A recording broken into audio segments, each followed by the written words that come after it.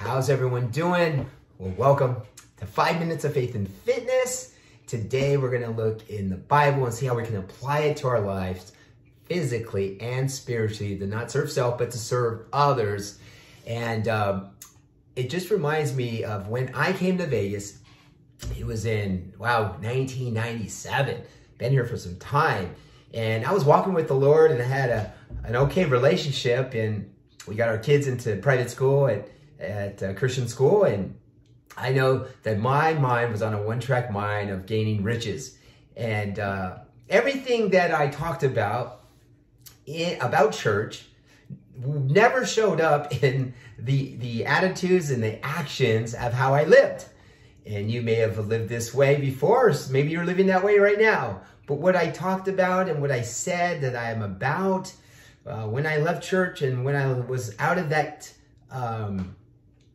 people group around them during the weekday, I totally was a different person. I never acted out the things that I said I believed in. What a mystery, right? Have you guys ever been there? Oh, what a way of living my life. It was horrible. And so many times we see in today's lives that people live in just the same manner. Today we want to look at James chapter 3, and just one verse, verse 13. It says, "Who is wise and understanding among you? Let him show by good conduct that his works are done in meekness of wisdom." We see that it says, show me. You know, the show me state is what, Missouri, right? It's like, or show me the money. Like, show me what you got. Like, quit talking about, I know growing up and playing that in sports, it's like, quit talking about what you're great at. Show me on the court. And I was such a hypocrite, and I lived exactly opposite of that until God got a hold of my life and had to shake me up, right? And sometimes he has to do that shaking in our lives.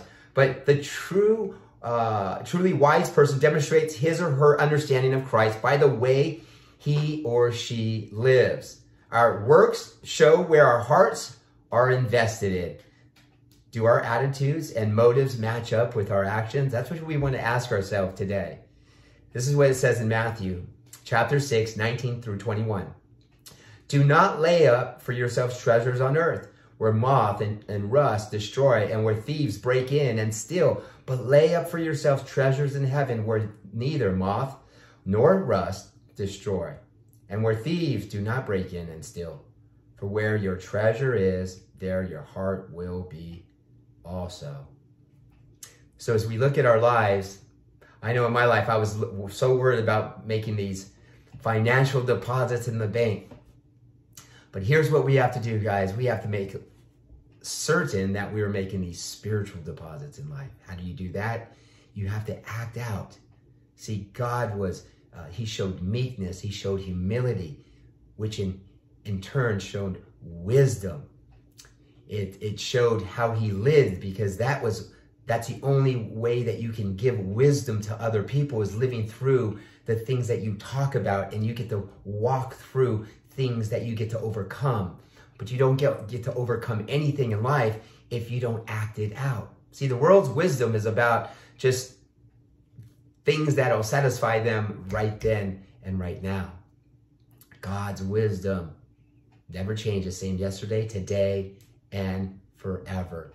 And so how do we look at how we're big talkers in life and not showing up? Well, physically, we talk about going to the gym and getting in great shape, of changing our lifestyle and transformation in our life. But the way we live our life doesn't match up. We don't eat the way we say we're going to, that we want, whatever the result we want. Our eating habits don't match up. Our sleep doesn't match up. Our water intake doesn't match up. Our gym time doesn't match up. Our activity outside matches up. And the same thing spiritually, guys. Are we talking about the creator of the universe, our Lord and our Savior?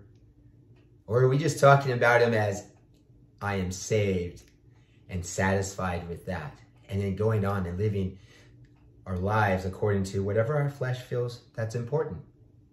It's a good gut check to see, where are we?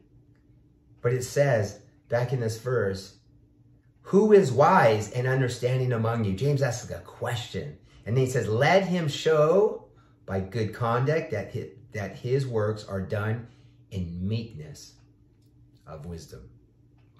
And so as we remember that we need to show in good conduct that what we believe in, and how are we showing up each and every day?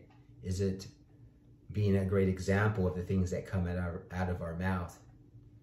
We know that James' whole book was about show me what you're talking about,